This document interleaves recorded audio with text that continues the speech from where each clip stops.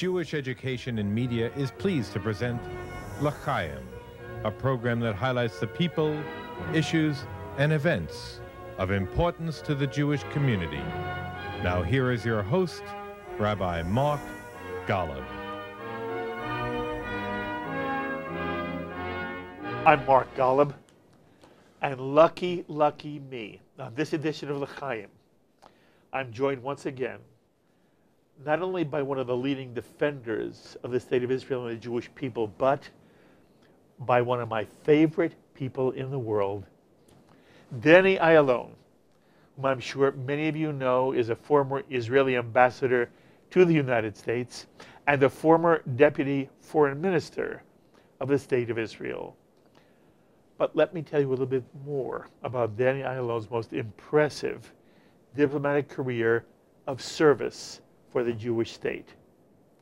Danny Ayalon was a major foreign policy advisor to both Prime Ministers Benjamin Netanyahu and Ehud Barak before becoming chief foreign policy advisor to the late Israeli Prime Minister Ariel Sharon. It was Ariel Sharon who then appointed Danny to be Israel's U.S. ambassador, and Danny played a key role in shaping the famous Roadmap for Peace, advocated by then President George W. Bush.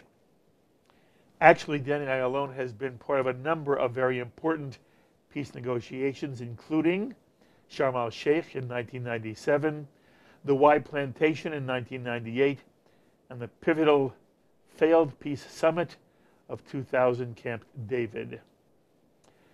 Now that Danny is no longer a member of the Knesset, he has channeled his articulate diplomatic skills to advocating for Israel virtually throughout the world.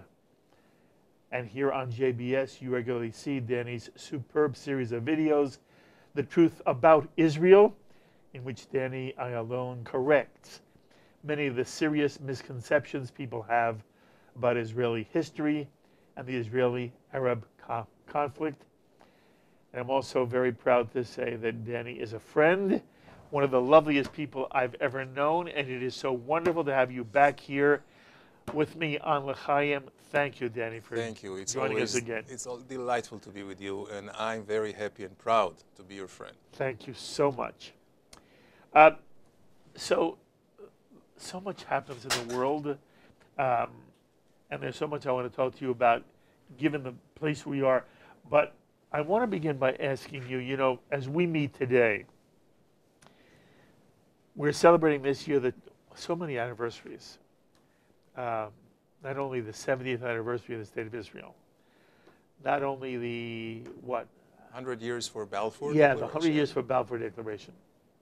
It is also 25 years ago, this September, when the Oslo Peace Accords were signed, and that led to Camp David. And Mark, 50th anniversary of the reunification of Jerusalem. Yes. It's amazing. What a year. What a year. Were you at the White House for the Camp David, for the Oslo Peace Accord signing? No, at that time it was 1993. I remember this day very well. It was 13th of September 1993. Correct. I was a member of Israel's permanent mission to the UN. Uh-huh. And I have my take on that and a lot of lessons learned from that. What is your take? Okay, so of course it broke out. Everybody was euphoric about it. Euphoric. And Israelis really wanted to believe in peace, in reconciliation, in peaceful coexistence. Yes, but it is fair to say that in 1993, roughly 85% of the Israeli people supported the Oslo peace process, absolutely, correct? Okay. Absolutely, absolutely. It was shattered later on because we'll of get the to terror. that. But from my take here at the UN at that time, we said, okay, what is the implication of this peace track for us at the UN? We tried to make the best out of it. And we said, you know, every year, you know, Mark, that the Palestinians and their collaborators in the UN introduce 20 anti-Israeli resolutions, you know, condemning Israel for everything you can just think about that is wrong in the world. And of course, they have the automatic majority, so it always is decided and taken. By the way, if I can put a parenthesis, when we talk about the delegitimization of Israel or BDS, the UN is one of the major originator of delegitimizations, because you have all these resolutions against Israel, none against Iran and North Korea and and people who are not in the know, they say, well, the UN is an objective, neutral, it's a good organization, it says Israel is bad, so Israel is bad. They don't know that the UN is bad. Anyway, so we decided, okay, we're going to approach the Palestinian mission to the UN and work together and say, let's, instead of this anti-Israeli resolution, let's talk about positive resolutions of peace and collaboration and cultural exchanges and economic and all that. Which was the ethic of the time. Exactly. And I thought it was really the right thing to do to support the peace and to build the trust. So we went to, at that time, the permanent representative of the Palestinians here in New York was Mr. El-Kidwa. El-Kidwa is a nephew of Arafat. So he had a pull. Later on, he became also their foreign minister. So we went to him, you know, he had the authority, and we told him, listen, let's do away with all this negative rhetoric and start building something together. No way. He was not willing to give in anything. Anything. So we said, okay, at least let's suspend it until... Suspend what? These anti-Israeli resolutions. At least don't table, you know, don't bring these resolutions to the table. You're not losing anything. You still keep them, you know, in line. And if you're not happy, you know, but there is a peace process now. They were not willing to give anything in. They kept the same rhetoric, the same anti-Israel, I would say almost anti-Semitic, you know, manipulation and ideology. And I want to make sure we understand. This is at the exact same time Rabin and Arafat with Shimon Peres are going to stand on the lawn of the White House and shake hands for Oslo. At the same time, at the UN, they're giving nothing. Nothing away and not trying to build anything. Now, okay, so we had to live with what we are, and we kept defending ourselves. But of course, the UN is not our arena where we can do anything. You know, we have to find ways around it. But in retrospect, you know, in hindsight, I'm saying we should have understood right then, and we didn't, that the Palestinians at the time, certainly Arafat, did not come to the table with clean hands. Honestly, it was not honest. He was not honest. He uses also as a tactical way to bring down Israel, as we know. Later on, we know it with the suicide bombing. Later on, we know it with all the political, you know, rhetorics and all that. When he was caught unaware, saying that this is just the first stage, you know, to destroy Israel. But we wanted to believe in peace. We wanted to believe that we have a trustworthy partner, just like we had with Anwar Sadat and with King Hussein. We thought, wow, this is going to be the third, you know, Arab leader with whom we'll make peace. But it was totally, totally different. And now in hindsight, I can analyze it. It said that was all a ploy, it was all a ruse. Okay. I want to make sure, again, you're clearly understood. Are you suggesting that from the outset, Arafat was being duplicitous and that it was all a sham? I'm afraid, yes. Okay. This is my inescapable conclusion now. If that is true, how could people as smart as Yossi Beilin, Yitzhak Rabin, Shimon Peres, I know, by the way, you're dealing with idealists, but they weren't stupid people. Not at all. Okay. How were they fooled?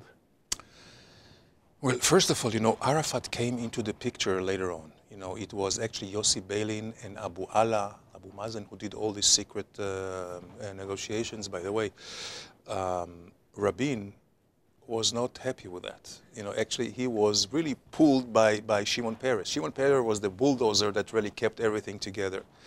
And if you remember in the White House, on the White House lawn, on this 30th of September, '93,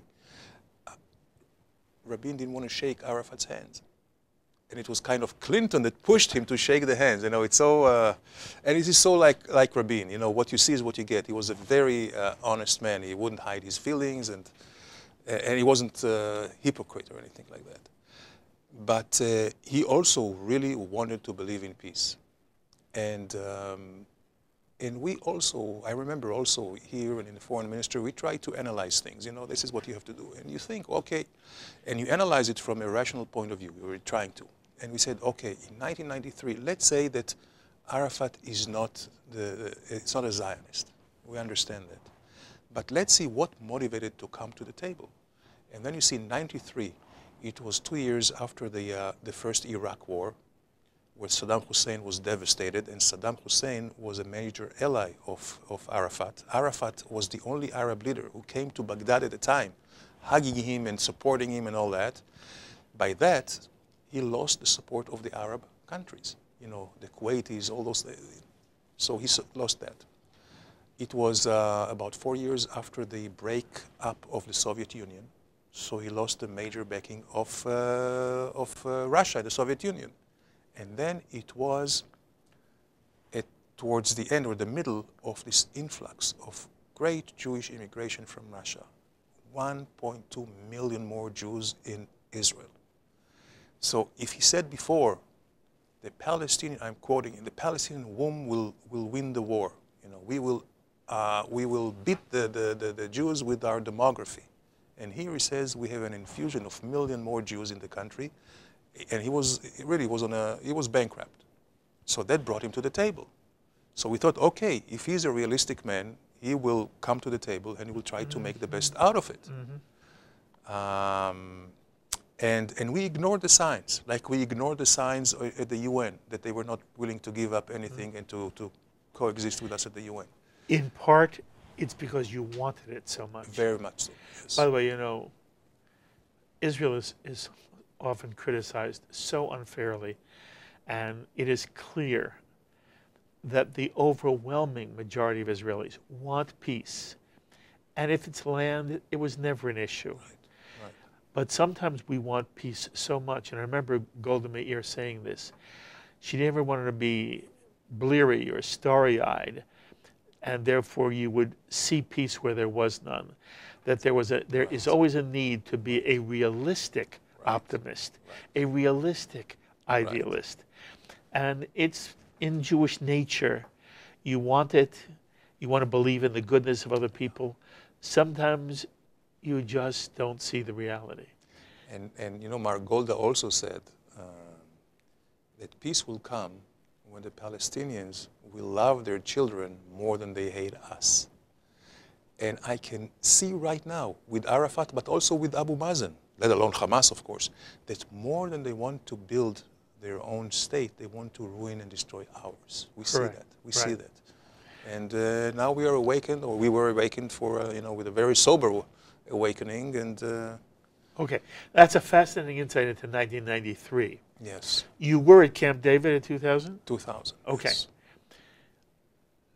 According to the reports, Arafat is the one who rejected Barak's offer, a very generous offer, and ultimately walked away, which, according to reports, President Bill Clinton never forgives Arafat to this day. Right.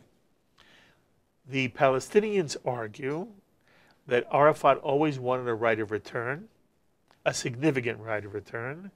Ehud Barak was never willing to give that as part of the agreement. Land, yes, but not right of return. And therefore, Arafat had to walk away. Not that he was walking away from the 93% or whatever the percent was of the West Bank that he was going to get. That would have been fine. But he couldn't accept the notion of no right of return. And therefore, it's sort of unfair, the Palestinians argue, to blame Arafat. There was blame all around. You were there. What do you remember? And again, obviously you're a partisan, but I want your most objective assessment of why Camp David failed. Well, the short answer is Arafat and Arafat only, and Bill Clinton would attest to that. There were two major issues after Barak was willing to give him almost everything, territorially, with recognition and everything that comes with it. The two main issues were Jerusalem, and as you say, I call it refugees, because right of return is a real euphemism. There is no right and no return there, you know. There is no right because they were the aggressors. And there is no return because we are talking now about fourth generation of refugees, you know. So they have not been born in Israel. You know, according to humanitarian international law, the only status of refugee is for the first generation who was displaced. And of course, we're very sorry for any displacement. You know, millions of people around the world are displaced. Almost 1 million Jewish people from Arab countries were displaced also at the same time.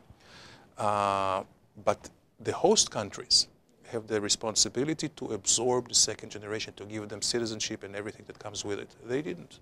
So there is no return here and no right. But let's say the issue of the refugees, Barak was telling him, listen, we are going to will, and this was a major concession from Israel, because we were never, well, we were, but after all the wars and the terror, we didn't think that a Palestinian state would be a good idea. But we were willing to accept an independent Palestinian state, living side by side with Israel, with security and all that. And he said, the return or the right would be to the Palestinian state. Why, if you are building a new state, you want Palestinians to come to a neighboring state? And we recited our own experience. You know, when we rebuilt Israel, we wanted every Jew from all corners of the world to come, not to a neighboring state, to us, to build together, you know, this great enterprise of rebuilding the Jewish state. So this was very suspicious. But as much as I recall, it was the Jerusalem issue. Because Ehud Barak, after giving so many concessions, you know, he gave every day, you know, we were sequestered at the Camp David for 12 days. Every day, you know, started with Arafat sitting there, like Sphinx space, and Barak coming with more concessions. To the extent that even Clinton said, you know, Mr. Arafat, this is not the way to negotiate. You have to give he never gave a counter proposal. He said, you have to give a counter proposal. Until today, they don't give a counter proposal. Because I believe in, you know, the bottom line is that they still claim our land as well. Mm-hmm. They still want a Palestinian state, as they say, from the river to the sea. No room for Israel. But Barak was desperate to come back with an agreement. So the last day, he put Jerusalem on the table. And he told Arafat, listen, we will divide Jerusalem. I'm willing to divide Jerusalem, even though it's the heart and soul of the Jewish people, and, you know, it's so hard for us. We'll do it for peace. And he said, it's very, very logical. The Jewish neighborhoods of Jerusalem will be under Israeli sovereignty, and the Arab ones under the Palestinians. But then there was the question about the Holy Basin, you know, the Temple Mount. What do you do with the Temple Mount? Even for that, Barak had a solution. He said, you know, on the Temple Mount, we'll do something which is called split sovereignty.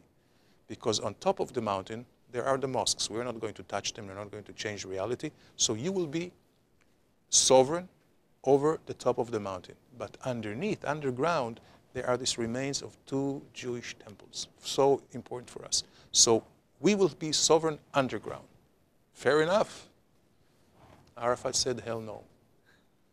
So this was the one that really killed it. About these refugees, if we can just skip forward 8 years, in 2008, Annapolis, there was a different prime minister, Ehud Olmert, with Abu Mazen. Mm-hmm. And also, he gave him everything that he wanted. 100% of the territory with swaps, which are the same 1-to-1 ratio.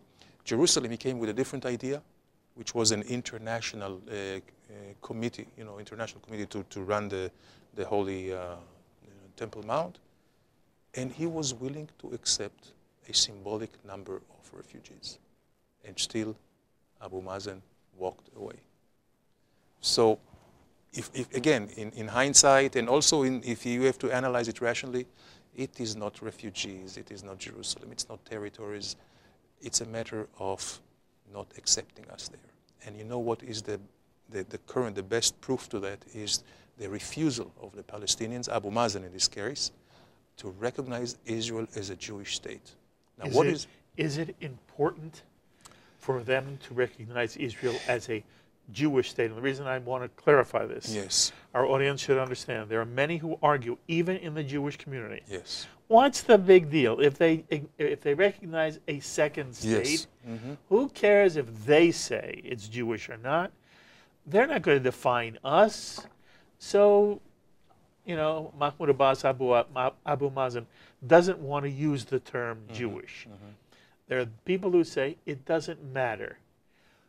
Tell me why, from your perspective, it does matter. Well, first of all, it's a fair argument. But I say, why is it matter? Because and also Abu Mazen says, you didn't demand a recognition of a Jewish state from Egypt or from Jordan. Why from us? And the answer is very simple. Jordan and Egypt do not claim our land. They do not say that Tel Aviv is Egyptian right. or theirs, or the Galilee or the Negev. The Palestinians do. This is what they teach their children every day, unfortunately. So by recognizing Israel as the Jewish state, or the state that belongs to the Jewish people, or the homeland of the Jewish people, this signifies that they are ready to end their claims to our land. This would really symbolize the end of claims, and then would be the end of conflict. But I'm not asking them to say it in Hebrew to me. I'm asking them to say it in Arabic to their own children.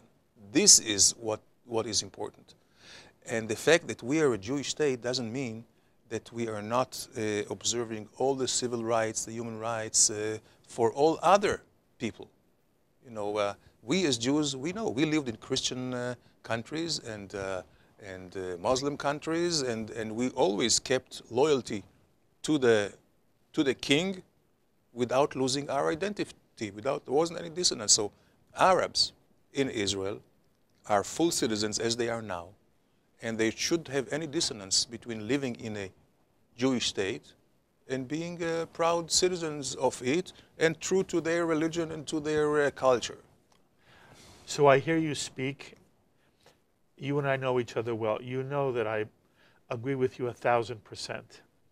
But I want to push you, because I really want to understand from your perspective what's going on here. And I will not permit you. You must give me an honest answer. From my perspective, what you describe is so self-evident. It's self-evident that the real reason it has nothing to do with borders, has nothing to do with territory, nothing to do with sharing land, nothing to do with a two-state solution. It has to do with what you have said. There is a fundamental, and when I say fundamental, it's in their blood. They believe we have no right to be there. They believe we have no right, that we are somehow, we got this land because of the Shoah or whatever it is, and the Western world was guilty, and so they gave their land to the Jew. And there's also a belief in the Muslim world that once Islam has conquered a territory, it belongs forever to them.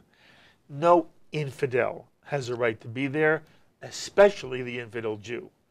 And therefore, the issue is they don't want there to be a Jewish state on any inch of what was once Ottoman Empire Palestine. To me, this is so self-evident. By the way, we're not even going into the issue. There is no unified Palestinian people. These are tribes and clans that war with each other. If they can't make peace with each other, they're going to make peace. There's no democracy in the Arab world. There should be a democracy on the West Bank. To me, it is so ludicrous and self-evident that I want to know from you, why is it that in Israel, let alone in the State Department, let alone in some American administrations, people don't see this clearly? I want to know from your perspective, what's going on with Haaretz? Why doesn't Haaretz understand what you're saying? Why doesn't every liberal Israeli, as painful as it must be for them to have to acknowledge your truth, why do they see, what do they see? If they were in my chair, what would they would say to you, Danny, we understand you're not seeing it properly. The real way to see this is, and then they would say what? What does the Israeli leftists, and by the way, there are fewer and fewer of them, many people on the left have been disillusioned even in the state of Israel. But there are still those in Israel who argue peace is possible with the Palestinians, and it's Netanyahu's fault. And it's the Israeli government, the right-wing Israeli government's fault that there isn't peace. What do they see differently? What do you hear them argue against what you and I see as so obviously the reality of the situation? Well, first, Mark, I would say that this is a very legitimate political argument. You know, the left in Israel, they are great Zionists. You know, they built the state. You know, Ben Gurion is really one of a kind. You know, he's really, I think, the greatest Jewish leader from probably since King David. And he is, you know, from the labor. But if you judge today where the labor is, you know, or where Ben Gurion was, when Ben Gurion was in the 50s and 60s, he is to the right of Netanyahu today. See how things shift. I believe that, and as you mentioned, 1903 was a big watershed, and this is where Israelis really wanted to believe in peace. 1993. 93, with the Oslo. Today, still, most Israelis want to believe in peace, but some of them are looking the other way, and it's not that they are stupid. The people on the left, they believe that once we agree to a Palestinian state, they will become responsible, you know, and by, you know, the reality will do what it needs to be, what it's doing, and there will be some trust or confidence building measures over time, and so on and so forth, which, you know, it sounds like a great, you know, idealistic and vision. They also are saying something which is of concern, and they have a point. They say that by, quote-unquote, occupation or occupying another people, we are, how should I say it, we are hurting our own Jewish values and Jewish spirits and everything that comes with it, and I understand that. Except I say it's not really an occupation, because you cannot be occupier of your own home. But yes, there is restrictions on the Palestinians, but why is it? It's because of terror. It's because of we have to defend ourselves. So it's just a matter of being realistic or not. I don't think that the liberal lefts or progressive Jews are any more humanistic or have more Jewish values than the people who are on the right side. It's just a matter of totally different approach. Whether you believe, whether you put a premium on hope, well, let's give them everything, and we hope that this will, that they will appreciate it, and maybe the second generation will love us. And between those who say, well, you know, we cannot compromise on, or we cannot gamble on the Jewish future. And this is the major difference. It's not that the people from the left are, I mean, they are Zionistic, they're patriots, and I very much appreciate, you know, they are in the military, you know, they are in, you know, best pilots, and you name it. But you see, Israel is a great democracy. So even though some of us do not agree with the government, and I do not, I'm now independent, you know, I don't belong to any party, so I don't agree with everything the government does, but still, we know the rules of the game. The government which was democratically elected, you know, we have to give them the chance to do what they need to do. And if they failed, you fire them in elections. So with all the acrimonious debate that we have in Israel, you know, it's a Jewish state with Jewish politics, at the end of the day, we have such a strong common base of defending ourselves. God forbid, if there is any threat on the country, you see everybody leaving everything and coming together, you know, and mobilizing. And so it is good. It is good to continue and argue, because we also need to have this, I would say, the antithesis, so we can crystallize together and make sure that we are on the right path. If everybody would be yes men and say the same thing, you know, it could really, or like, you know, with a single mind and with a groupthink or whatever, you know, it's dangerous. So it's good to have the opposition and crystallize. And I really would challenge them, you know, to continue and do it and try to persuade us, and not just me, the people. I believe the people, I believe in the wisdom of the masses. And just as you mentioned, 80%, 85% were for Oslo. Today, 80% are against even a two-state solution, because in this situation, you cannot have another failed terroristic state right in your midst. We know what happened in Gaza. So I would say the difference is that on the right side, they come with some facts. On the left side, they come with ideas and ideals, you know, ideals. Somehow we will have to crystallize and synthesize those, and we should always keep remembering that we should always be for peace, offering the olive branch. Hopefully we'll have some leader on the other side that will really genuinely accept it. Well, that was a lovely, lovely answer. You're a lovely, lovely man. I am not convinced. And you know, every now and then there's a discussion left and right. And I don't believe I have moved to the right.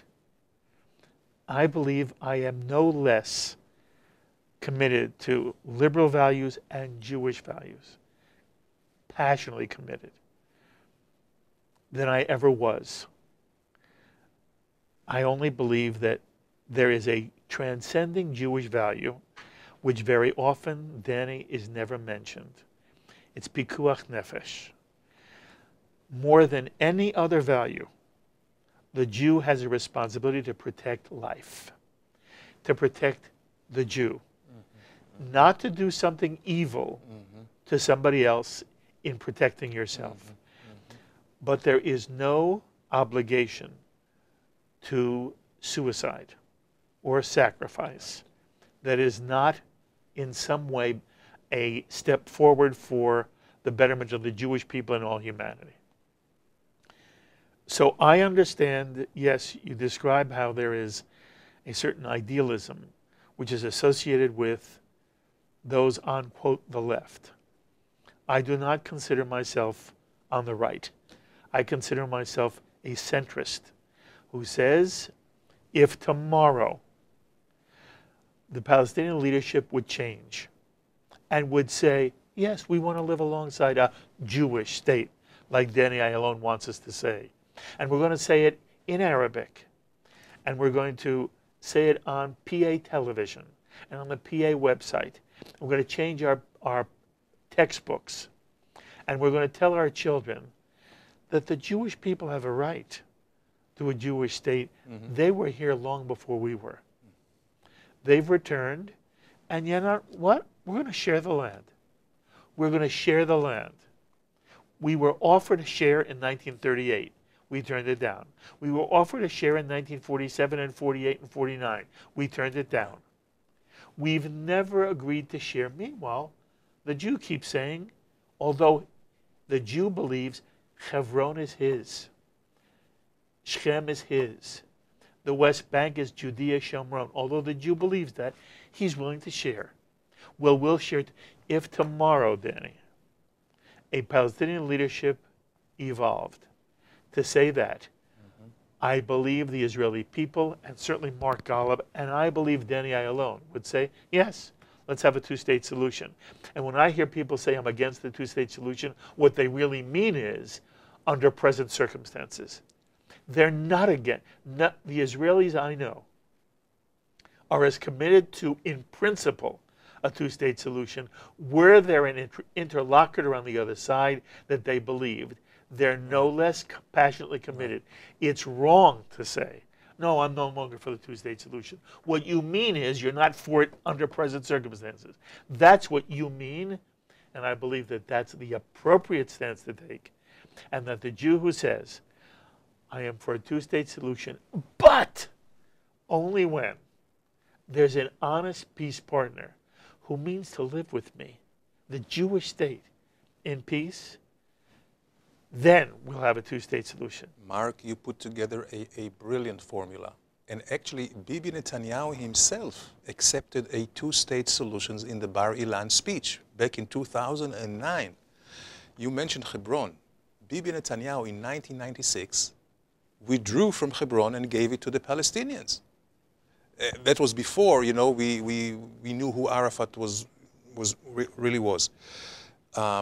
You know, you mentioned I was in Washington when we really devised the roadmap for peace. It was George the Europeans with George Bush. Now, the title was, the roadmap to peace, the title was Two States for Two Peoples. You don't hear for two peoples anymore. The Palestinians never said two peoples. They're talking about two states, but not for two peoples. Until now, you would not get them to say two states for two peoples. So that brings me back to the first point, that right now, there's nobody to do peace with. Okay, so Ron Lauder is the head of the World Jewish Congress. He publishes an op-ed piece in the New York Times, again, as we're sitting here today, it was just a few days ago, in which he says, Israel's life depends upon a two-state solution. Israel must agree to a two-state solution. When you see someone of the stature of a Ron Lauder write that, what goes through your head, and what do you think he really means? Because Ron Lauder is, as you described, a passionate Zionist. Absolutely. He loves Israel to his core. When he says Israel's life depends upon a two-state solution, Danny, what goes through your mind? What do you think about that? Well, first of all, Mark, I know Ron Lauder is a personal friend, and I really respect him very much. I think what he's been doing, he's showing great leadership. What he did for the state of Israel, you know, I remember when he went to the Negev. He lived in the Negev for a few weeks, and he's really putting his money where his mouth is, you know, really strengthening the state. But I beg to differ on this one notion, that the Jewish state's life is dependent on something that is not in our hands. And I would say no, it is not dependent on two states or three states, because here we're talking about somebody else's agreement, you know. It takes two to make peace, only one to make war, but two to make peace. I say the Jewish future depends only on what the Jews do. Only. I remember when Ben Gurion said, when we were really a very frail, weak country, he said it's not important what the Gentiles say, it's important what the Jews do. The same thing is still today, and thank God we are today in a position where we can defend ourselves by ourselves. The Jewish people, we can defend ourselves. This is why you see, where did all the BDS and delegitimization, where did it all come from? From the fact that they all understand, all our enemies understand that they cannot take us on militarily. They lost the military wars, they lost the economic war. You know, Israel is a very strong economy. So they go into this vulnerability of the political war. But I think that when you say that Israel's fate depends on somebody else, like, you know, if we do not accept two or any solution now, this can really change our future. Okay, but I want to clarify. Those who agree with Lauder say the following. It's, you know, the Peter Beinart argument. Mm-hmm. If Israel does not agree to a two-state solution, sooner or later, the Palestinians are going to say, we want to vote. We want to vote between the river and the sea. And we're going to have such numbers that we're going to insist the world community create a one state from the river to the sea, a binational state of some sort, and we'll just vote. One man, one vote. the West is committed to Western democracy. Israel is a democracy. The Arab Palestinians are going to say, we want democracy from the river to the sea. Mm-hmm. That's the argument. The argument is Israel must somehow find a way to implement a two-state solution, or else within the border from the river to the sea, there will be a vote taken, and the vote will include every Palestinian living on the West Bank as well. That's the danger we're being told exists. And you say? I say it's really a misconception. I think it's an empty threat, basically. Why? For two reasons. First of all, nobody can impose on two peoples, certainly two peoples who now are in a war, to be put together under one roof. The Palestinians in the Judea and Samaria, in the West Bank, they are not Israelis. They are not Israelis.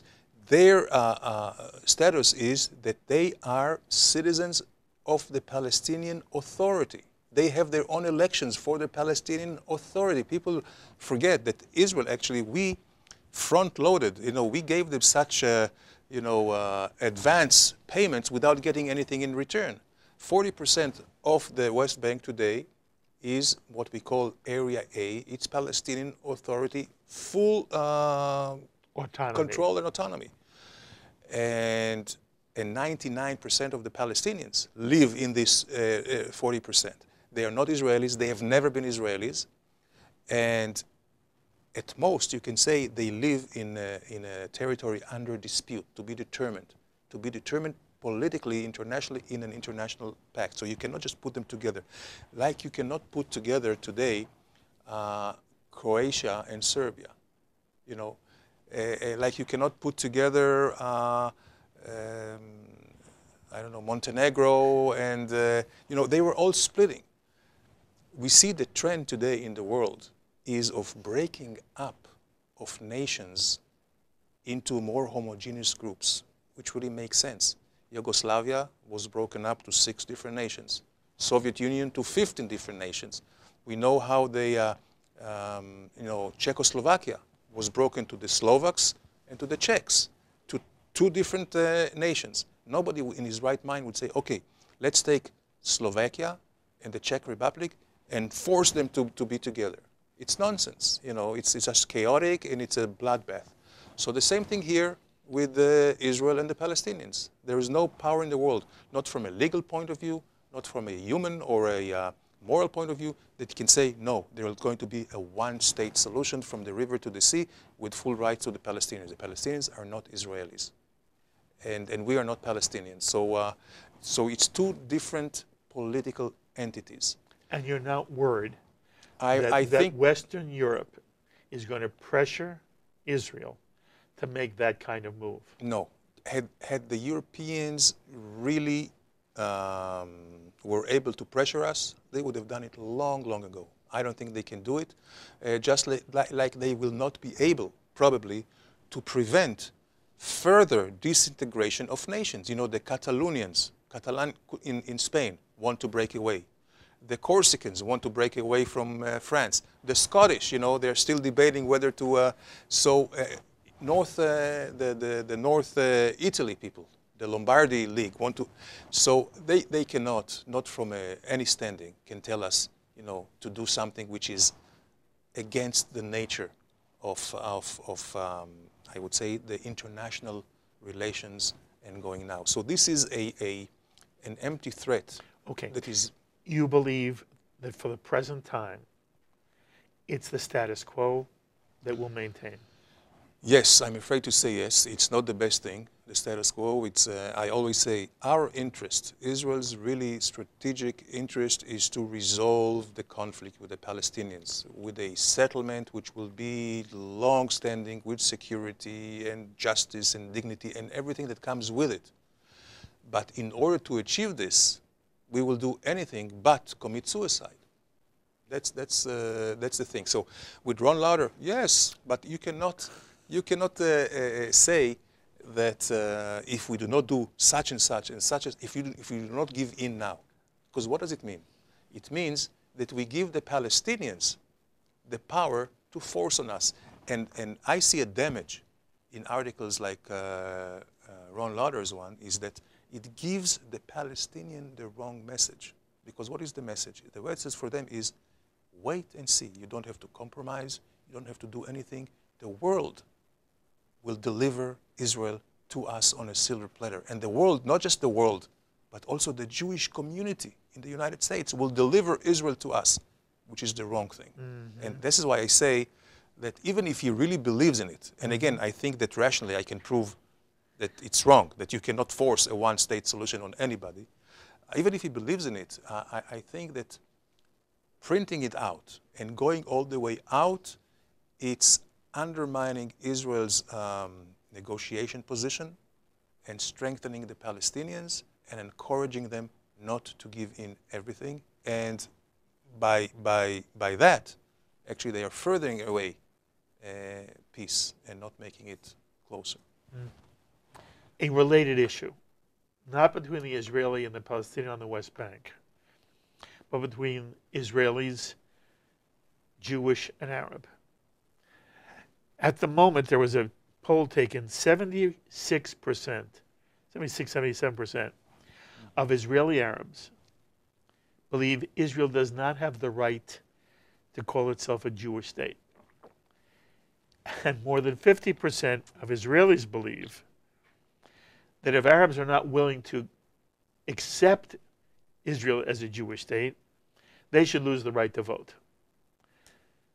I just want to know any thoughts you have on what is also now a social dilemma for the state of Israel. And there are people who now say, you know what, we should modify or change the national anthem. Hatikva talks about the soul of the Jew. Well, there are Arabs Israelis. There are Christian Israelis. How can you have a national anthem that only talks about the soul of the Jew? And I say to myself, wait a minute. Have you forgotten why Israel was created?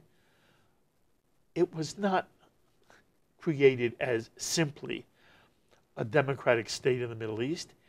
This was to be the Jewish state, the home of the Jewish people, because at the time there was an understanding that the Jew was never going to be a full citizen of any non-Jewish state. So let the Jew have and now that it was created by the League of Nations when they created a host of other Islamic Arab states, and we'll create one Jewish state.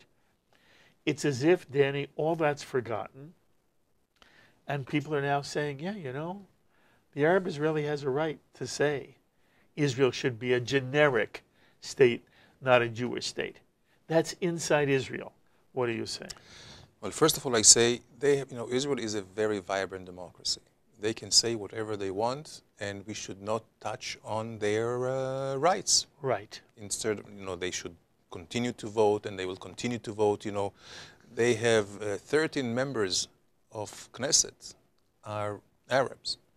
Actually more, because you have some Arabs in other parties as well, but 13 are in the Arab parties. Most American Jews, excuse me for interrupting, don't even know that Arabs are in the Knesset or that Arabs serve on the Supreme Court of the State of Israel. Exactly. American Jews don't know, Americans don't know this. Exactly. So I don't think that we should, as you mentioned, Mark, there is only one Jewish state, a sliver of the land. We are on less than 0.5% of the entire territorial Middle East. There are 22 Arab countries. There are 57 Muslim countries.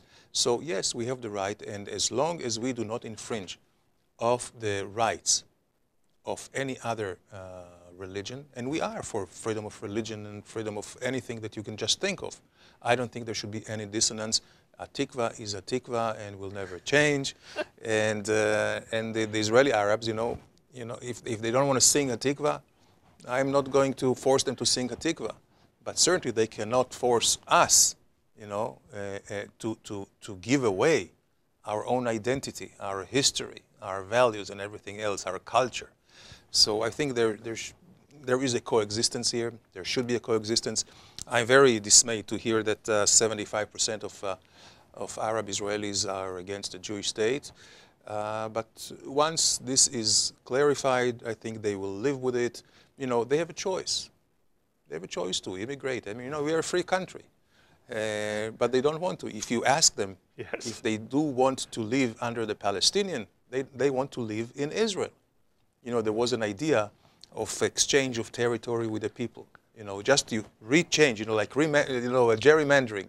Just change the border on a map. So many Israeli towns today will be Palestinians. They don't want it. They were furious. They're furious, right. And they still don't want it when they sing Hatikva as our national anthem. Yes. So that's the answer. All right, so I can't have you here without asking you to comment on Donald Trump's decision to recognize Jerusalem as the capital. You and I did speak about this when it happened on the phone, but I, you know, you've had some time to live with the idea. There are still some people who thought it was a mistake, that it was going to inflame the Arab Muslim world. And there are, in America, a good number of American Jews who just detest Donald Trump, and no matter what he does, it's wrong. I want to know your feeling about the recognition that America finally did give to Jerusalem as Israel's capital, and in general, what's your sense of the way in which Israelis now regard America's President Donald Trump? Oh, he is in the highest regard because what he did for us, you know, and actually recognizing Jerusalem as our capital is the right thing to do, is the moral thing to do, is not just accepting reality, but it's really going to the core of who we are. And we're all very grateful for that. Now, to those who say, well, look what violence it can bring. If we had the same thinking, we would not be here as an independent country, because in 1948, when Ben Gurion declared independence, the very same day we were attacked by 5 different Arab countries. And he knew that. So would that have meant that he should not have declared a state and he would still be stateless today? Of course not. I don't think that you can work under any assumption of threats from anybody. And by the way, if you look historically, from 48 on, let's say the threats are not really materialized. So they make a lot of pressure before the decision, but once the decision is made, you see, life goes on. The skies are not falling on us. The same case with this. You know, I could go on and on. I hate it when the hour's up with you. You represent the finest, the best, not only of the Israeli soul, but of the Jewish soul. We should all be as sweet and as thoughtful, as you are. I wish you kol tuv v'hatzlacha. The work you do on behalf of the Jewish people is magnificent. I love you so much. I love it whenever you're here that you spend time with me. I love you. Let me call you late at night in Israel. Again, kol tuv v'hatzlacha. Always, my friend. I love you very, very much. You're the best. Danny Ayalon, former Israeli U.S. ambassador, former deputy foreign minister to the State of Israel, the creator of a marvelous video series you see all the time here on JBS, The Truth About Israel, and I urge you to check out their website at thetruthaboutisrael.org.il. The IL stands for Israel. Danny does fabulous work, and it is an honor to have him here and to have him as part of the JBS family. As always, I invite you to be in touch with me with any thoughts or comments you may have to any of the ideas expressed by Danny Ayalon. Please email me, write me, post on our Facebook wall, or tweet me. I look forward to hearing from many of you. Until the next time, I'm Mark Golub. L'chaim, my friends, to life.